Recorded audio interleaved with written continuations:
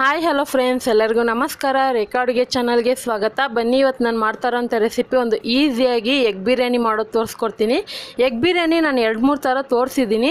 ಆದರೂ ಈ ಥರ ಒಂದು ಹೊಸ ರೆಸಿಪಿನ ನೀವು ಒಂದು ಸರಿ ಟ್ರೈ ಮಾಡಿ ನೋಡಿ, ತುಂಬಾ ಇಷ್ಟಪಡ್ತೀರಾ. ಇದನ್ನು ನೀವು ಬ್ಯಾಚುಲರ್ ಆಗಿದ್ದರೂ ಕೂಡ ಮಾಡ್ಕೋಬೋದು. ಯಾವುದೇ ರೀತಿ ಮಸಾಲೆ ರುಬ್ಬೋ ಅವಶ್ಯಕತೆಯೇ ಇಲ್ಲ.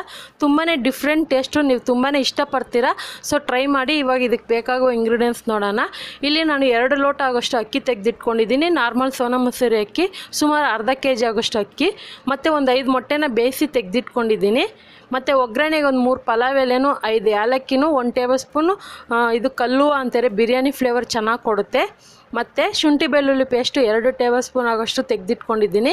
ಹಸಿರು ಮೆಣಸಿನ್ಕಾಯಿ ಒಂದು 6 ಹಸಿರು ಮೆಣಸಿನ್ಕಾಯಿ, ಒಂದು ಮೀಡಿಯಮ್ ಸೈಜ್ 4 ಈರುಳ್ಳಿನ ಈ ಥರ ಉದ್ದುದಕ್ಕೆ ಕಟ್ ಮಾಡಿ ಇಟ್ಕೊಂಡಿದ್ದೀನಿ. ಚಿಕ್ಕ ಸೈಜ್ ಈರುಳ್ಳಿ ಅಂದರೆ ಒಂದು 6 ಹಾಕ್ಕೊಳ್ಳಿ. ಟೊಮೊಟೊ ಬಂದು 2 ಟೊಮೊಟೊನ ಈ ಥರ ಉದ್ದಕ್ಕೆ ಕಟ್ ಮಾಡಿ ಇಟ್ಕೊಂಡಿದ್ದೀನಿ. ಕೊತ್ತಂಬರಿ ಒಂದು ಅರ್ಧ ಕಪ್ ಆಗೋಷ್ಟು, ಮೊಸರು ಒಂದು ಅರ್ಧ ಕಪ್ ಆಗೋಷ್ಟು ಬೇಕಾಗುತ್ತೆ. ಸ್ಪೈಸಸ್ಸು 1 ಟೇಬಲ್ ಸ್ಪೂನ್ ಧನಿಯಾ ಪುಡಿ, 2 ಟೇಬಲ್ ಸ್ಪೂನ್ ಅಚ್ಕಾರದ ಪುಡಿ, 1 ಟೀ ಸ್ಪೂನ್ ಆಗೋಷ್ಟು ಬಿರಿಯಾನಿ ಪೌಡರು, ಅರ್ಧ ಟೀ ಸ್ಪೂನ್ ಆಗೋಷ್ಟು ಅರಿಶಿನ ಪುಡಿ ತೆಗೆದಿಟ್ಕೊಂಡಿದ್ದೀನಿ. ಮತ್ತು ಮಾಡೋದಕ್ಕೆ ಎಣ್ಣೆ, ರುಚಿಗೆ ತಕ್ಕಷ್ಟು ಉಪ್ಪು, ತುಪ್ಪ ಒಂದು 2 ಟೇಬಲ್ ಸ್ಪೂನ್ ಬೇಕಾಗುತ್ತೆ. ಇದಕ್ಕೆ ಬೇಕಾಗುವ ಇಂಗ್ರೀಡಿಯೆಂಟ್ಸ್ ಇಷ್ಟೇ. ಈಗ ಯಾವ ರೀತಿ ಮಾಡೋದಂತ ನೋಡೋಣ. ಮೊದಲಿಗೆ ಸ್ಟವ್ ಮೇಲೆ ಎಣ್ಣೆ ಇಟ್ಕೊಂಡು ತುಪ್ಪ 2 ಟೇಬಲ್ ಸ್ಪೂನ್ ಹಾಕ್ಕೊಂಡಿದ್ದೀನಿ. ಎಣ್ಣೆ 4 ಟೇಬಲ್ ಸ್ಪೂನ್ ಹಾಕ್ಕೊಂಡಿದ್ದೀನಿ. ಎಣ್ಣೆ ತುಪ್ಪ ಬಿಸಿ ಆದಮೇಲೆ ಇದಕ್ಕೆ ಏಲಕ್ಕಿನೂ, ಪಲಾವ್ ಎಲೆ ಮತ್ತು ಕಲ್ಲು ಅಂತಾರೆ, ಅಂದರೆ ಸ್ಟೋನ್ ಫ್ಲವರು, ಅದು ಬಿರಿಯಾನಿ ಫ್ಲೇವರ್ ಕೊಡುತ್ತೆ. ಇಲ್ಲಾಂದರೆ ಬೇರೆ ಪಲಾವ್ ಎಲೆನೂ ಏಲಕ್ಕಿ ಹಾಕ್ಕೊಂಡು ಫ್ರೈ ಮಾಡ್ಕೊಳ್ಳಿ. ಇದು ಫ್ರೈ ಮಾಡೋವಾಗನೇ ನೀವೇನು ಮಾಡಬೇಕಂದ್ರೆ ಇದ್ರ ಜೊತೆ ಈರುಳ್ಳಿ ಹಾಕ್ಕೊತೀನಿ.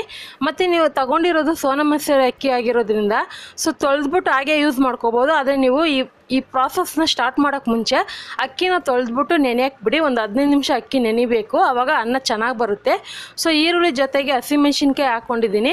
ಹಾಕ್ಕೊಂಡು ಅದನ್ನು ಫ್ರೈ ಮಾಡ್ಕೊಳ್ಳೋಣ. ಇದ್ರ ಜೊತೆಗೆ ಒಂದು ಸ್ವಲ್ಪ ಉಪ್ಪು ಹಾಕ್ಕೊತಾ ಇದ್ದೀನಿ.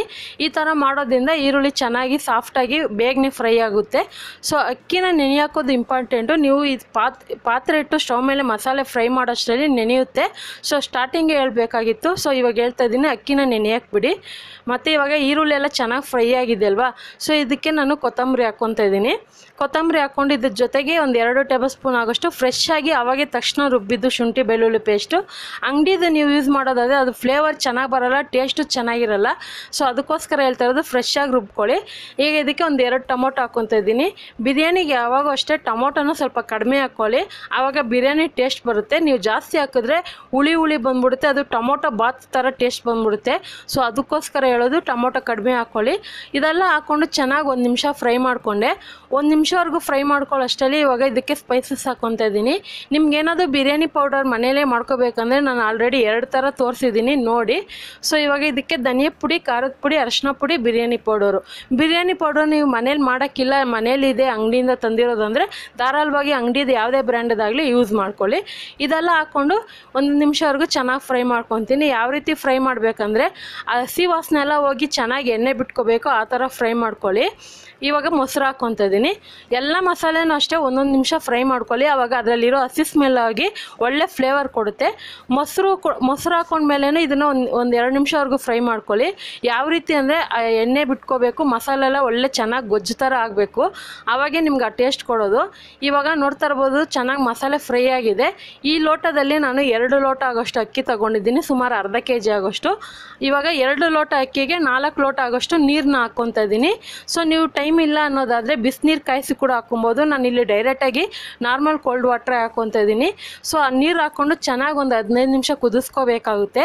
ನೀವು ಇದೇ ಪ್ರಾಸೆಸ್ನ ಡೈರೆಕ್ಟಾಗಿ ಕುಕ್ಕರಲ್ಲಿ ಕೂಡ ಮಾಡ್ಕೊಬೋದು. ಕುಕ್ಕರಲ್ಲಿ ಮಾಡಿಕೊಂಡು ಅನ್ನನ 2 ವಿಸಿಲ್ ಕೂಗಿಸ್ಕೊಳ್ಳಿ, ಸಾಕಾಗುತ್ತೆ ಅವಾಗ. ಸೊ ಇದನ್ನು ಚೆನ್ನಾಗಿ ಕುದಿಯಕ್ಕೆ ಬಿಡ್ತೀನಿ. ನೋಡ್ತಾ ಇರ್ಬೋದು ನಾನು ಅಕ್ಕಿನ ನೆನೆಯಾಕಿದೆ, ಒಂದು 15 ನಿಮಿಷ ನೆಂದಿದೆ. ಸೊ ಇವಾಗ ಇದನ್ನು ಚೆನ್ನಾಗಿ ತೊಳ್ಕೊಂಡು ಆ ನೀರು ಸೋಸ್ಕೊಂಡು ಇವಾಗ ಅಕ್ಕಿ ಹಾಕ್ಕೊತೀನಿ. ಸೊ ನೀವು ಕುಕ್ಕರಲ್ಲಿ ಮಾಡೋದಾದ್ರೂ ಇದೇ ಪ್ರಾಸೆಸ್ ಫಾಲೋ ಮಾಡಿ. ನೀರು ಹಾಕಿದ ಮೇಲೆ ಚೆನ್ನಾಗಿ ಕುದಿಯೋವಾಗ ಅಕ್ಕಿ ಅರ್ಧ ಭಾಗ ಬೆಂದಿದ ಮೇಲೆ ಮುಚ್ಚಳ ಹಾಕಿ 2 ವಿಸಿಲ್ ಕೂಗಿಸ್ಕೊಳ್ಳಿ. ಆವಾಗ ನೀವು ಹಾಕಿರೋಂಥ ಮಸಾಲೆ ಕ್ಲಿಯರಾಗಿ ಎಲ್ಲ ಅನ್ನಕ್ಕೂ ಮಿಕ್ಸ್ ಆಗುತ್ತೆ. ಇಲ್ಲಾಂದರೆ ನೀವು ಡೈರೆಕ್ಟಾಗಿ ತಣ್ಣೀರು ಹಾಕಿ ಅಕ್ಕಿ ಹಾಕಿ ಮುಚ್ಚಳ ಹಾಕ್ಬಿಟ್ರೆ ಸೊ ಕೆಳಗಡೆ ಬೇರೆ ವೈಟ್ ರೈಸು, ಮೇಲೆ ಮಸಾಲೆ ನಿಂತ್ಕೊಂಡ್ಬಿಡುತ್ತೆ. ಸೊ ಪಾತ್ರೆಯಲ್ಲಾದರೆ ಆ ಥರ ಆಗಲ್ಲ, ಯಾಕಂದರೆ ಚೆನ್ನಾಗಿ ಮಿಕ್ಸ್ ಮಾಡ್ತಾ ಇರ್ತೀರಲ್ವ 2-3 ಸರಿ, ಅದಕ್ಕೋಸ್ಕರನೇ. ಇವಾಗ ಅಕ್ಕಿ ಎಲ್ಲ ಹಾಕಿದ ಮೇಲೆ ಉಪ್ಪು ಹಾಕ್ಕೊತಾ ಇದ್ದೀನಿ. ಉಪ್ಪು ಕ್ಲಿಯರಾಗಿ ನೋಡಿ ಹಾಕ್ಕೊಳ್ಳಿ. ಒಂದು ಸ್ವಲ್ಪ ಉಪ್ಪು ಬಿದ್ರೂ ಪರವಾಗಿಲ್ಲ, ಯಾಕಂದರೆ ಅನ್ನ ಕರೆಕ್ಟಾಗಿ ಬೆಂದಿದ ಮೇಲೆ ಕರೆಕ್ಟ್ ಆಗುತ್ತೆ. ಸೊ ಉಪ್ಪು ಖಾರ ಚೆಕ್ ಮಾಡ್ಕೊಳ್ಳಿ. ಉಪ್ಪು ಖಾರ ಚೆಕ್ ಮಾಡಿದ ಮೇಲೆ ಇದನ್ನು ಒಂದು ಐ ಫ್ಲೇಮಲ್ಲಿ ಇಟ್ಕೊಂಡು 5 ನಿಮಿಷವರೆಗೂ ಕುದಿಸ್ಕೊತೀನಿ. ಐ ಫ್ಲೇಮಲ್ಲಿ ಫ್ಲೇಮಲ್ಲಿ ಇಟ್ಕೊಂಡ್ರೆ ಅರ್ಧ ಭಾಗ ಅನ್ನ ಬೇಯುತ್ತೆ, ಅದಕ್ಕೋಸ್ಕರನೇ ಇವಾಗ ನೋಡ್ತಾ ಇರ್ಬೋದು ನೀರಿನ ಅಂಶ ಕಡಿಮೆ ಆಗಿ ಅಕ್ಕಿ ಕೂಡ ಚೆನ್ನಾಗಿ ಬೆಂದಿದೆ. ಇವಾಗ ನಾನು ಮೊಟ್ಟೆ ಹಾಕ್ಕೊತಾ ಇದ್ದೀನಿ. ಚೆನ್ನಾಗಿ ಬೆಂದಿದೆ ಅಂದರೆ ಅಕ್ಕಿ ಸ್ವಲ್ಪ ಉಬ್ಬಿರೋ ಥರ ಇದೆ ಅಲ್ವಾ, ಆವಾಗ ನಾನು ಮೊಟ್ಟೆ ಹಾಕ್ಕೊತಾ ಇದ್ದೀನಿ. ಸೊ ಮೊಟ್ಟೆ ಹಾಕ್ಕೊಂಡ್ಮೇಲೆ ಈಗ ಮುಚ್ಚಳ ಮುಚ್ಚಿ ಇದನ್ನು ಲೋ ಮೀಡಿಯಮ್ ಫ್ಲೇಮಲ್ಲಿ ಇಟ್ಕೊಂಡು 15 ನಿಮಿಷವರೆಗೂ ದಮ್ ಕಟ್ತೀನಿ. ಅಂದರೆ 15 ನಿಮಿಷವರೆಗೂ ಯಾವುದೇ ರೀತಿ ನಾನು ಮಿಕ್ಸ್ ಮಾಡಲ್ಲ. ಸೊ ಒಂದು 15 ನಿಮಿಷ ಆದಮೇಲೆ ಇವಾಗ ಮುಚ್ಚಳ ತೆಗೆದು ತೋರಿಸ್ತೀನಿ, ನೋಡ್ತಾ ಇರ್ಬೋದು.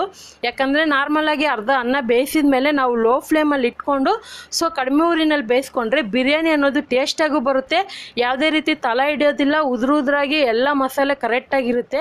ನೋಡ್ತಾ ಇರ್ಬೋದು ಈ ಬಿರಿಯಾನಿ ನೀವು ಮಾಡಿದಾಗ ತುಂಬಾ ಇಷ್ಟಪಡ್ತೀರಾ. ನಿಮ್ಗೆ ಇಷ್ಟವಾಗಿರೋಂಥ ಮೊಸರು ಪಚಡಿನೋ ಅಥವಾ ಯಾವುದಾದ್ರು ಗ್ರೇವಿನಲ್ಲಿ ಅದು ತಿಂದು ನೋಡಿ ತುಂಬಾ ಇಷ್ಟಪಡ್ತೀರಾ. ಖಂಡಿತ ಇವತ್ತು ಮಾಡಿರೋಂಥ ಎಗ್ ಬಿರಿಯಾನಿ ರೆಸಿಪಿ ನಿಮಗೆಲ್ಲ ಇಷ್ಟ ಆಗಿದೆ, ಟ್ರೈ ಮಾಡಿ. ಯಾವ ರೀತಿ ಬಂತಂದ ಕಮೆಂಟ್ ಮಾಡಿ, ಇಷ್ಟ ಆದರೆ ಲೈಕ್ ಮಾಡಿ, ನಿಮ್ಮ ಫ್ಯಾಮಿಲಿ ಫ್ರೆಂಡ್ಸ್ಗೆ ಶೇರ್ ಮಾಡಿ.